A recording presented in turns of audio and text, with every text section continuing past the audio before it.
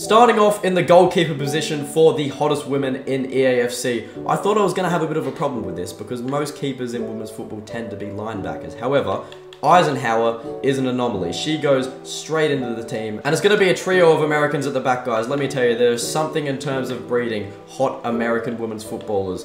Gordon and Kowalski go in there. Who doesn't love a blonde? In our left back position, we've got Gwyn. Now, she is just absolutely stunning. 5'8" though. This is the problem I have, guys.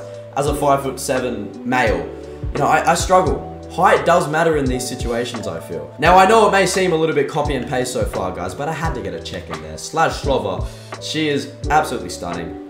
Czech women just in general, absolutely stunning. But the problem I have is that they're so tall.